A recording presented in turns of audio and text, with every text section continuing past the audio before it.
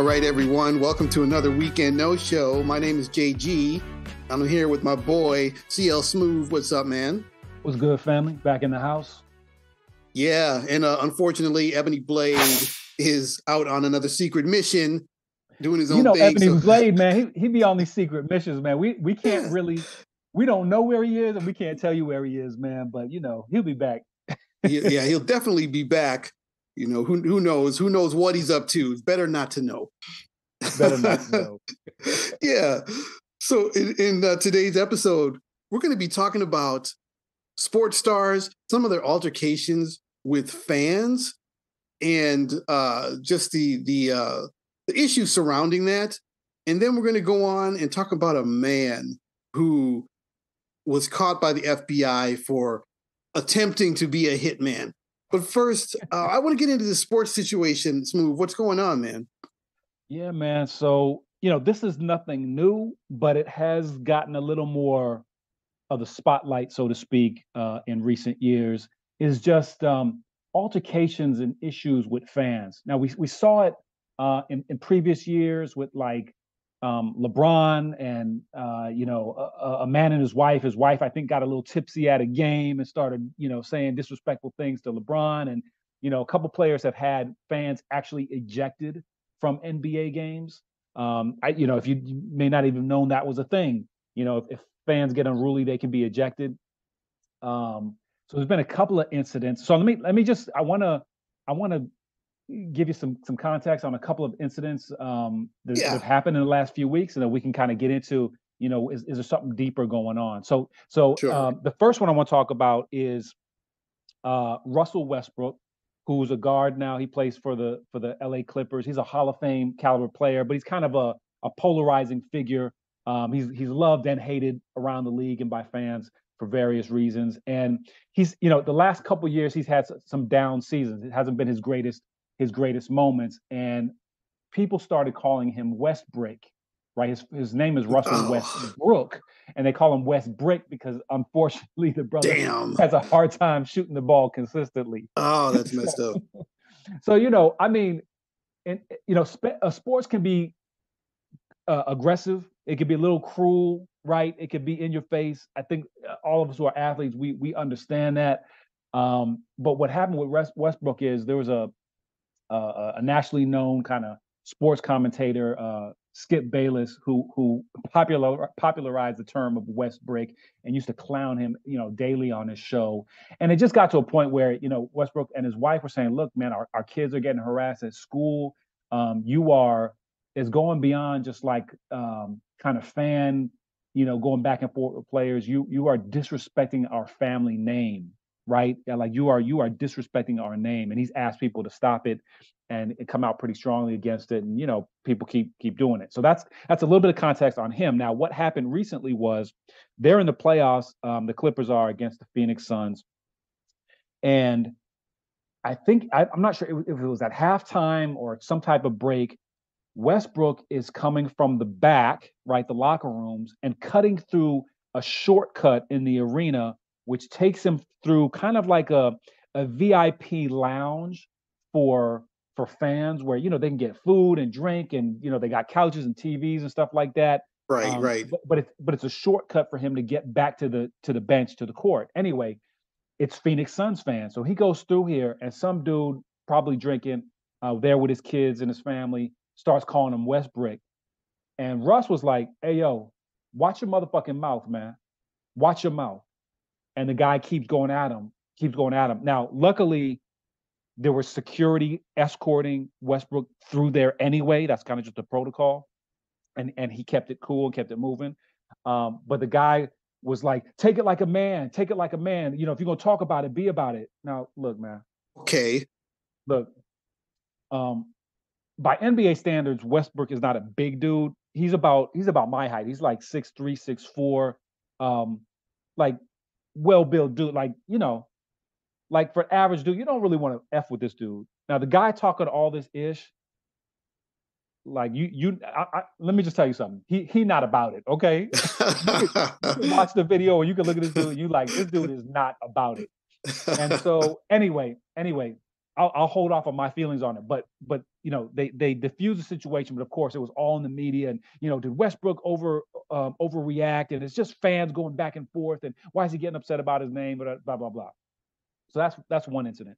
The second incident that happened before the playoffs started was Bradley Beal, who was a guard for the Washington Wizards. He's coming off the court after a game the Wizards have lost, and a fan yells at him, "You cost me $1,300, motherfucker!" Oh shit! And so this is the other issue. What has happened recently in recent years is the NBA and other sports have allowed gambling to take a more prominent hold as part of the sports thing. Sports betting. It used to be very frowned upon and separated, but now it's another revenue stream for these sports leagues. So you've got fans in there who are not just simply watching the game as fans of the teams. They got money on the line. And of course, fans are drinking in the arenas, alcohol and stuff like that. And so, I mean, you losing money on a bet on a motherfucker missing a jump shot, you might get upset. But here's what happens. You cost me $1,300, motherfucker. Beal turns is like, what?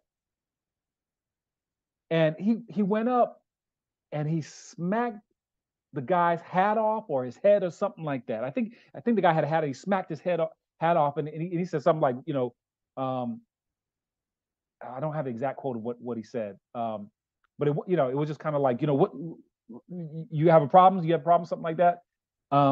But the problem was the dude that he smacked was the guy's friend. He didn't say nothing.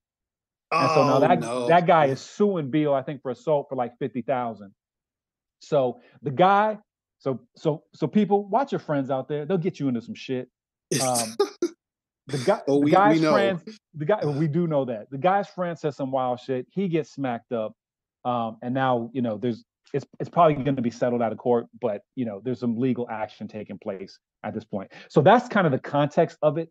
And things like that have been happening more frequently. I wanted to see what you thought about that, JG. I know you're not a huge into the sports realm, but still there's other issues bubbling here that you may have a perspective on.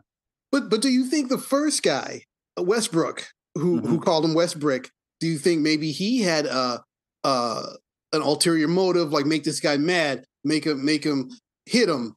And I mean, do you think that's it, or is he just talking crap? I mean, it seems like it's so reckless that he's just like, yeah, please let this guy hit me. It doesn't matter. That's a good point. Let me tell you, I think we're gonna be moving into an era beyond sports where people in general are looking for ways to get paid, right? And if that means instigating some shit, they'll do it. Yeah? I don't think that this was the case, because I think the guy he's a Phoenix Suns fan. He was sitting back there eating and drinking with his family, and Westbrook came in, and I think he was just being an obnoxious fan and yelling out shit and acting like a clown, and he's got his young kids. Like, his kids are young. I mean, you can see that. I mean, what they look like 9, 10 years old or something like that, sitting there,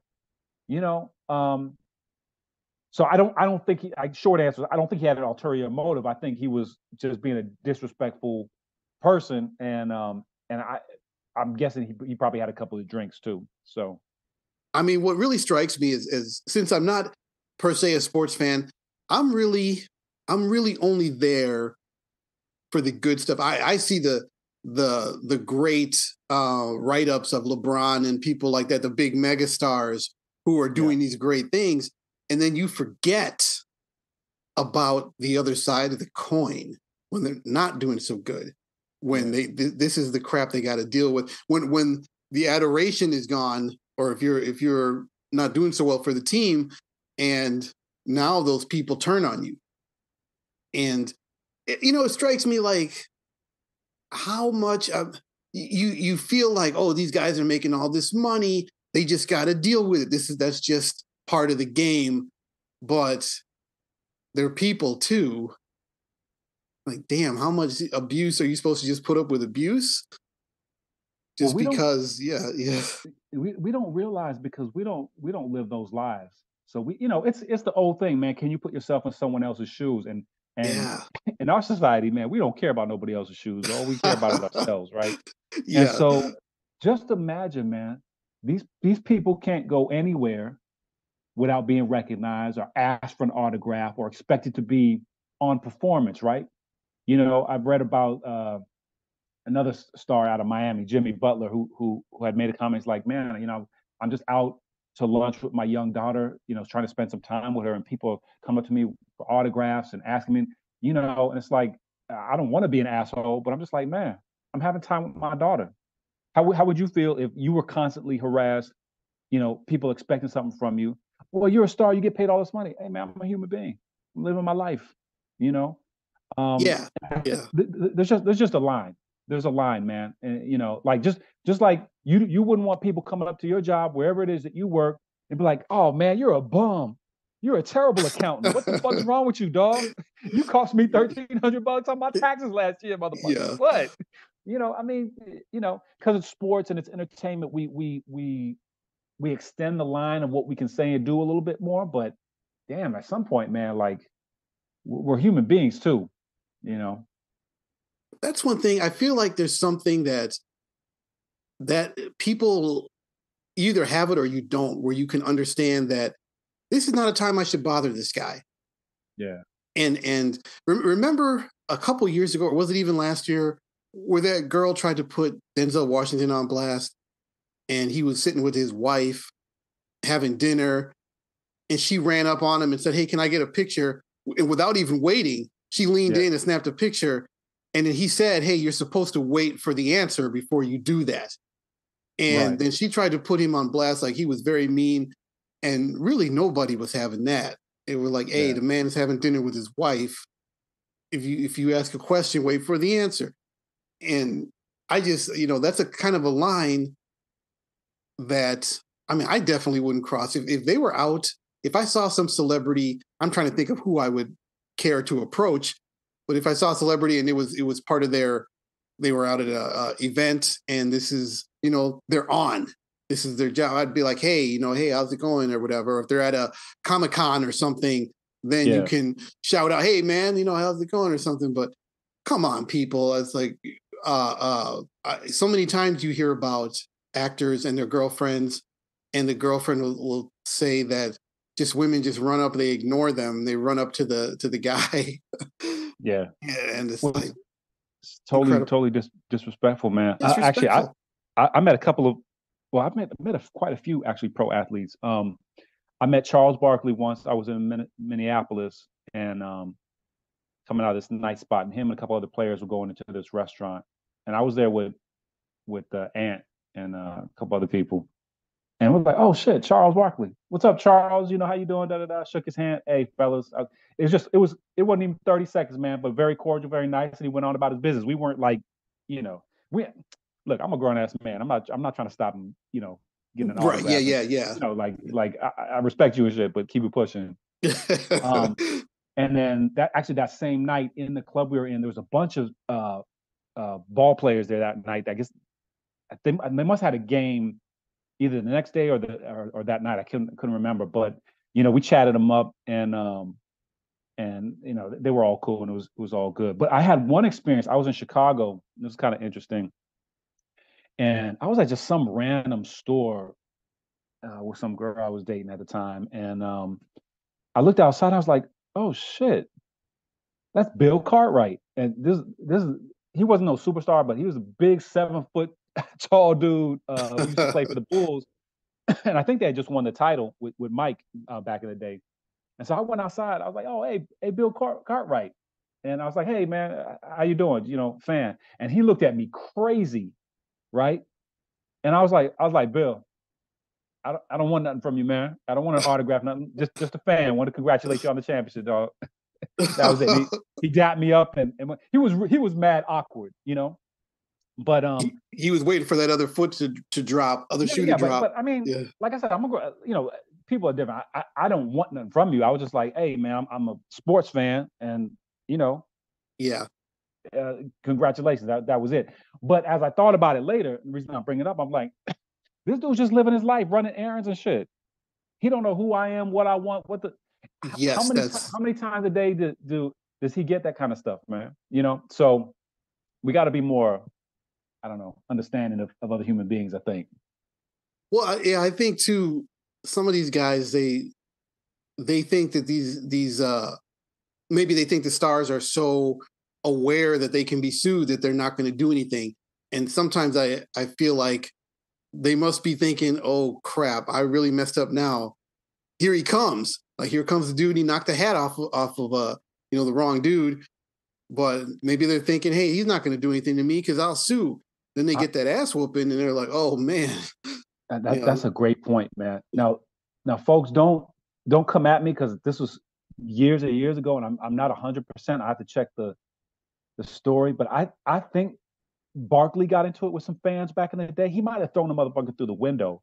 I don't know. I vaguely remember that story, but the point you raise is really important one because all these people, that guy who's like, calling him Westbrook to his face. I mean, I'm like, dog, it's one thing to be in the stands, right? But it's another thing, like this dude is like 10 feet from you, man. At the end of the day, he's a man. Like what guy wants to be disrespected like that, man? And you can only take so much. You can only take so much, man. Take it like a man. Take it like you are disrespecting this dude's manhood in a way. But you made an excellent point because I think these fans, there's a certain line, and like this dude is right there in your face, like he's just going to the court. You're disrespecting his manhood, but it means you're weak. It means you're soft. Why? Because he can't do anything, really. He can't because he'll get sued, he'll get kicked out of the league, all this old crazy stuff, lose millions and millions of dollars. What'll happen to you? You get 15 minutes of fame. So all these fans are like, this dude in Phoenix, like, I'm sorry, dog. You're a disgrace, man. You embarrass yourself in front of your kids, man. I hope your kids grow up and be like, damn, my dad is whack. That you're not tough, man. You're not tough doing that. That's something that I'm thinking that from a kid's perspective, from a 9 or 10-year-old kid perspective, it might have been funny. As they grow up, they're going to be like, this shit wasn't funny. Your pops is soft, cuz. Your pops is soft, man. That's what that means. Because it's not just fandom where like you're booing the other team and you're in the stand. Like this grown man is 10 feet from you. He's not even playing the game. He's walking and you are disrespecting him in his face in front of your family. So like, how's he supposed to respond to that? You know what I mean? So I don't like that type of stuff. No, I don't like it either. And it's also that just sports in general, it is so, I don't know if I should say contentious, but no, contentious is not the right word. I just mean that it means so much to people and they can just turn on a dime. And I've just seen it my entire life. And it's interesting to me because I'm not that way, but you can't deny that people put something of themselves into this. It's my team. That's my team. And I'm rooting for my team. And then if they feel like somebody on the team is, has lost the game for them or is making the team look bad, then they feel like they can just say whatever they want and belittle people. It's just, man, some of the most vicious attacks come from these supposed fans. Yeah, I mean, you hear about that, especially like in Europe, and they get wild over their soccer, what they call football over there. All kinds of fights and people getting jacked up and stuff like that. But what's funny is, man, I love sports. I mean, I love playing it. I love it. But I've never been like a fan where, you know what I mean? Like fanatical about any team or any player. You know what I'm saying? I don't, because to me, that's almost like there's something missing in you to a certain extent. And so you are identifying with something outside of yourself to make yourself feel better. I'm not saying don't support your team, right? Support the city you from. I'm not saying that, but I think there's a line where people get to violence over, it's the Celtics, not the Knicks, it's the Lakers. Like, motherfucker, ain't none of them paying you. Yeah, Why are you so like your life is tied up in this team? And it's because man, this is why I wanted to bring this topic to you, because there's so much deeper than just the sport of it. It's the psychology and maybe the sadness in parts of human life where they are identifying with this thing outside of themselves because they're not happy within themselves. That's why they get so angry about that shit. That's why they're so disrespectful, to these other people, because they get disrespected at work or in life or whatever, and they need to take it out on someone. I guess that's where I'm going with it, man. Has there been any consequences for that guy in the Westbrook case? Because sometimes, people, they find these people, they out them, they put their name out, and has there been anything like that? I don't think so. Not that I've heard, and I doubt it, because not enough happened. If there had been a physical altercation, then this thing would have escalated. But it was Okay. pretty quick, and it didn't escalate beyond the words and stuff like that. And so it hasn't gone any further than that. The Bradley Beal one is gonna. I doubt it goes to court. He's gonna have to pay. I mean, unfortunately, I understand. Like, and what Beal said was like, when because by saying you cost me $1,300, you're almost implying in the sports world, like, what, you saying I threw the game? You say I'm not, you're questioning his integrity about what he does. And what he said is like, this is my profession. I take this personally and seriously, man. You know, don't be implying that I'm costing you money because I don't have nothing to do with your gambling. I'm here to ball, type of thing. Right. I think that's what made him mad. But his problem was, and this is the thing, man. Look, sometimes a motherfucker need his ass whooped, but but the problem with violence, man, the problem with violence, whether it's individuals or the state exercising it, is what if you wrong? What if you wrong? And in this case, Bradley Beal hit the wrong dude.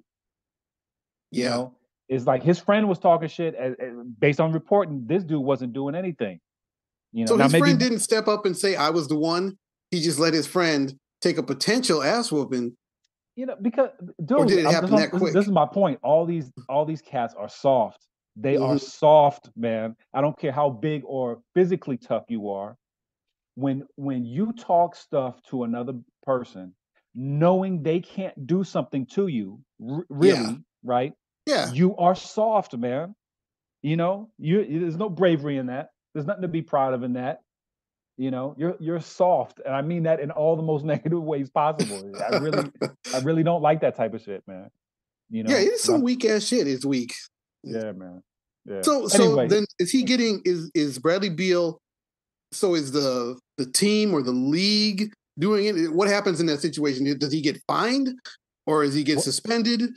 Or, typically what happens is, of course, the league and the team investigate the incident. Because it's become a legal matter. What they will probably do is allow the legal process to run itself out. So either it'll go to court. Now, I don't think it's not legal in the sense, I don't think the police are involved in terms of, like, he's not being charged with anything. I so don't this is I a don't civil think. case probably. Yeah, I mean, because if the guy is suing him for money, because I think he knocked his hat off. I don't think he did any physical damage, but still, the law is you cannot touch someone without their consent. And I mean, if yeah, you do, that's assault. I mean, I could just it's barely assault. flick you with my finger. That's It, assault. it's But I don't think assault. the cops are going to do anything. So, but he's going for the money. I You know. just don't think if I talked, I mean, even if my friend talks shit and then the guy knocked my hat off, I just don't see myself um, going and getting a lawyer. And I mean, if I was punched in the face or something, or and Yeah, nose broken or something, then that's one okay, thing. that's one thing. But especially if I didn't say it, somebody came up and they were mad at somebody else. They knocked my hat off. I'd be like mad and embarrassed. But I don't see myself going and suing for that. I don't know. I just don't see me doing Yeah. that. See, the dude's friend who was talking all the shit, he's super soft. He's what we call Charmin soft, right? Yeah, this dude is, I let's don't his know. friend take the. I mean, he should have been stepping in front of him and be like, "Hey, man, I was the one who said that." But the guy suing Beal, because now, if other facts come out that we're not aware of, we may have to change our stance. But it just kind of sounded like he knocked his hat off type of thing. He didn't really do anything.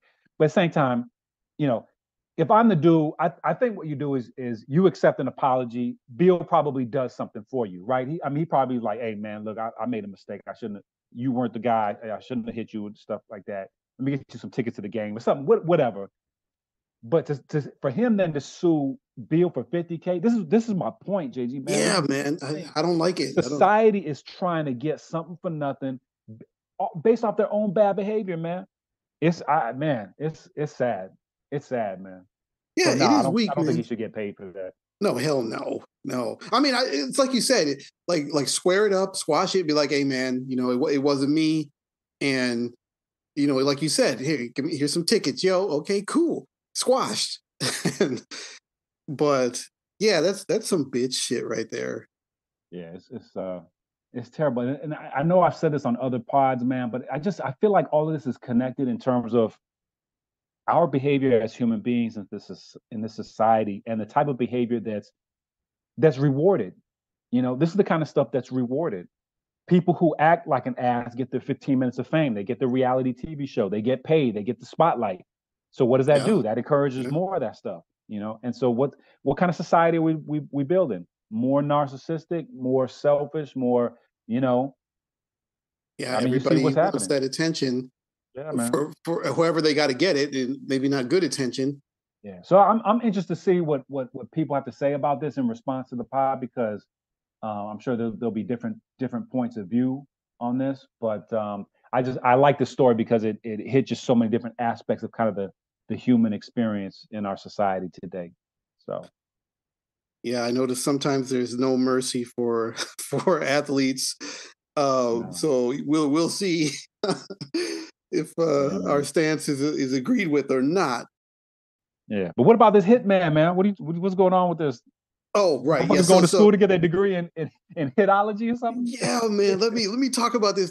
This one, I see this headline, and it's FBI Rent-a-Hitman site nabs Air National Guardsman who was excited to kill. I said I gotta click on this one.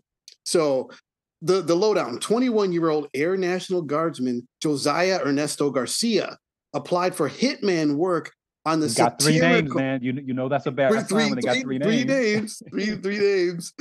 Satirical Rent-a-Hitman.com website, and later agreed to kill a fictional abusive husband in exchange for $5,000. That's how much money someone's life was worth. $5,000. And so Garcia, he was looking for extra money, and apparently a friend of his in the Air National Guard suggested that he look for mercenary work. So then Garcia Googles mercenary work, hitman work, and comes up with the Rent-a-Hitman.com website. But here's the thing. Let me tighten up my resume, man. Let me see what's out there. Yeah, see what can I do? Oh, I know. What can I do? What skills do I got? Is there any work for hitmen? Oh, man. So he finds a site, which, again, is a satirical site, which is fake, and he does not realize this. He submits an employment inquiry and then indicating he was interested in obtaining employment as a hitman. I'm like, oh my God. He indicated he was an expert marksman and employed in the Air National Guard since July 2021. And get this, his resume said his nickname was Reaper. Oh, and that it was earned from military experience and marksmanship. Now, Reaper, he gave himself this nickname. Come on. Wait, he was in the National Guard, but I mean, did he serve like active duty military before that? That's what I'm saying. I was looking this up and trying to find out. Wait a minute. I'm thinking Air National Guard. He didn't really see any action, and so it's possible he was indeed a marksman. He could have won in some kind of expert status. Or maybe he was like level 1000 on Call of Duty or some shit. Same thing, right? Same thing, baby. Same thing. Well, okay. The resume said he was recognized as an expert marksman for not missing a single bullseye on all of the targets, and for shooting expert with 2 or more weapons. Wow. So then he says that he would be comfortable torturing victims and taking trophies such as fingers or ears. He's just letting them know what he's willing to do. Hey, he said he had an AR-15 rifle, and he accepted an envelope with $2,500 in cash as a down payment for killing the abusive husband. After agreeing to the terms of the murder arrangement, Garcia asked the agent, the FBI agent, if he needed to provide a photograph of the dead body. I mean, this dude was being thorough, man. He's like, you want me to get a video? You want me to get a photo? Like, holy crap. So then the FBI agent is trying to give him ways to back out of this, right? And is asking, hey, are you really okay with this? And Garcia said that he had weighed the psychological effects of killing someone and he was okay with it. Yeah. So, I mean, okay, now I have a quote, just a block from the article that I have to read, which is very interesting. Okay, and it goes, Garcia stated that he would prefer to work in another state, but is okay to kill some local people. Then the undercover agent told Garcia that if he were to kill 50 people, he would make a large amount of money. And Garcia responded, that's rookie numbers for the Reaper. And I killed 5,000 people on Call of Duty, man. He's like, do you not know who I am? I'm the Reaper. Maybe I have to say it again. So, I mean, so eventually, of course, he was busted. Then he tried to tell the agents after he was busted that he had second thoughts about the hitman job, and it changed his mind. And he got a job offer from Vanderbilt University Medical Center. I'm like, wow, this is just the guy I want working at the University Medical Center, the Reaper. Okay. Then this criminal charge could put Garcia in prison for up to 10 years if he's convicted. I want to talk about the site itself, right? The site itself, Rent-a-Hitman, it was made, I forgot the guy's name. I should have put that in my notes, but I didn't. But anyway, he was a website coder, and he was looking to earn some extra money, and he made the Rent-a-Hitman site, but he meant as in web hits, SEO, getting hits to your website. My God, you joking? No, that is what he meant. And sure enough, he started getting contacts from people looking to actually hire hitmen, which he, ignored and laughed at until some of them started to look very real. Oh, Lord. In which he contacted the FBI. Help us, Lord, help us. So let me tell you something. So this website, it's got it says Guido Finelli and family, Guido is the name they put up, have operated Rent-a-Hitman continuously since 1920. And it says HIPAA, HIPAA, the Hitman Information Privacy and Protection Act of 1964 protects all your data. So this guy believed this stuff. Garcia came here. He saw, Hitman Information Privacy and Protection Act? Oh, great. It's like, who passed the Hitman Information Privacy and Protection Act? Congress? They're like, we got to protect the rights of these hitmen. So then he's got some testimonials here. Like Fernando M. from Kansas. My business schedule is too busy to get my hands dirty with human resources issues, so I consulted with Rent-a-Hitman, and they handled my disgruntled employee issue promptly while I was out of town on vacation. Gracias, Rent-a-Hitman.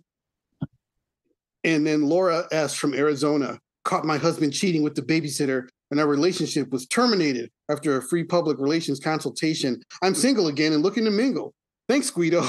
Oh, God. This whole website seemed like a bad idea, but okay. Well, I mean, I went there. I went to the website. It's very well made. And I actually went to the form where it's asking you to fill it out if you're looking for a hitman. And it's very well made. You put in all the information, and it looks like any type of, regular web form. I think it's interesting that he keeps the owner of the site keeps working with it in tandem with the FBI. Like if it was me, I would have jumped the fuck back and told the FBI, you guys take this. I don't need to be a part of this in any way. But yeah, he's potentially making some crazy enemies, right? Yeah. So this Garcia, I mean, for $5,000, he's willing to kill someone. And is this who's in the Air National Guard? Incredible that I just found the thing so cold and he was so callous. Yeah, I'm willing to take fingers and ears. And how many people was he willing to kill? He's just, holy crap. I think sometimes these people, maybe he got into the Air National Guard and he thought that he was going to become a badass and he wanted this in his life. He wanted to be Jason Bourne or one of these guys. I don't know. It's just, wow, something's missing in that guy that he could just so callously. And then there was parts where he wasn't responded to quick enough from the site. And he kept emailing the site saying, put me in, coach, I'm ready. And he wanted his first assignment to go kill someone. Yeah, man. Just amazing. We in trouble, man. As human beings, we are in some deep trouble. Yeah. Damn. Because this is just I mean he was in the Air National Guard, but this is just a random average dude, really, right? So we got 8 billion people on the planet. How many of these we got? You know what I mean? Like, what's the percentage of crazy people? And it's not just guys. You know, I mean, maybe primarily guys trying to be hitmen, but you know, just the kind of terrible things that people are willing to do to each other. I don't know what society's producing, man. Well, and he was saying he had a baby on the way. I need extra money. I have a baby on the way. I know. I'll kill people. Let me clap a couple folks. Buy that crib. Yeah. What? And so he was in the Air National Guard since 2021. And is that long enough to become, international hitman badass? Don't you? Wait. Was he was currently in the Air National Guard while he was trying to do his hitman shit on the side? It only says that he was employed in the Air National Guard. So I assume he was still in it, maybe on leave or something. Well, the National Guard is like a 1 weekend a month type of deal, right? So most people have a full-time job doing something else, and then the National Guard is like, you know what I'm saying? They got a 1 weekend a month type of responsibility. Now, sometimes people who have served in the active duty military, right, may retire from that and then move over to the National Guard and do that on a full-time basis. Yeah. I mean, I was kind of looking it up, like, because I heard National Guard, and then I thought, okay, this is very specifically saying Air National Guard. So he's from the Air Force, right? Some sort of reserve of the Air Force under their purview, I guess. But wow, I mean, they're not really. This is who's in there. Somebody who's, first of all, not very smart, and then secondly, just cold and completely without empathy. Well, listen, it's an interesting topic because whether you're talking about now, I know the military screens to try to, keep out certain psychological types, right? But whether it's the military or the police force, you also have to understand they want people who are willing to follow orders. And sometimes that means taking violent action, right? So it's going to be a certain type of person. Not in all cases, but they're gonna scoop up a certain type of people into those kind of groups as well. You know what I'm saying? I mean, it's not totally like out of the realm of reasoning and logical understanding why some of these things happen, like with the police, killing all these brothers, in these shootings. It's like, damn, man, you had to kill him. I mean, he was in the car with his seatbelt on and his hands on the steering wheel. You had to shoot him. That's what you had to do. He was running away from you with nothing in his hands. You had to kill him. That's right. So it's like, not, we all probably have family members or friends or whatever who are in or been in the police force or military. So I'm not, I respect all those guys, but at the same time, there's bad apples in there. And I guess what I'm saying is some of these organizations, it's not that they want the bad apples, but they need certain type of people too. You know what I'm saying? So there's more of this guy than we probably want to admit, unfortunately. Yeah. Unfortunately, they might be necessary given the world we find ourselves in at some point. But yeah, this guy, I mean, hey, he just bought himself 10 years. I just got to believe that he's going to get the full ride because it's just so callous what he was willing to do. Well, and he accepted the money. So I He think accepted that's the money. yeah, that's now they didn't set it up where he actually, went to a location or anything like that, right? No, he met the agent. It looks like he met the agent twice. He got $2,500 as a down payment, and then he said he was going to return the $2,500 at the next meeting. That's after he got caught. He claims that he was only came to return it, not to get the rest of it. Right. Yeah. And then he waives his Miranda rights. So not the sharpest knife in the drawer. Well, that reminds me of a story that I saw on like one of them TV shows. It's kind of like, what do you call it? Like American Greed or one of those, one of those kind of like docudrama type of joints. Oh, sure. Yeah. This chick hired an FBI agent. She didn't know he was an FBI agent to murder her husband so she could get the insurance money and shit like that. And so they played it out as if they actually killed him. You know what I mean? Oh, and wow. They went the whole way. Yeah, they went the whole way with it. Like, well, they told her like, okay, it's done. So they had her all kinds of entrapped. I forget exactly how it all came out. But at a certain point, they came, I don't think they were in the same physical room necessarily, but they came face to face, and she realized her husband wasn't dead, and he knew. I mean, imagine that your wife tried to have you killed, man. Not just anger, not just daydream about it. She planned, plotted, paid for it, and saw the thing through to have you murdered, dog. And the only thing that stopped was she went to an FBI agent. She went to it. She happened to fall into one of the FBI traps. And how does that conversation go? You're accosted by the FBI, and they'll be like, "Hey, sorry, we got to tell you that your wife is trying to have you killed." You like, what? Yeah, man.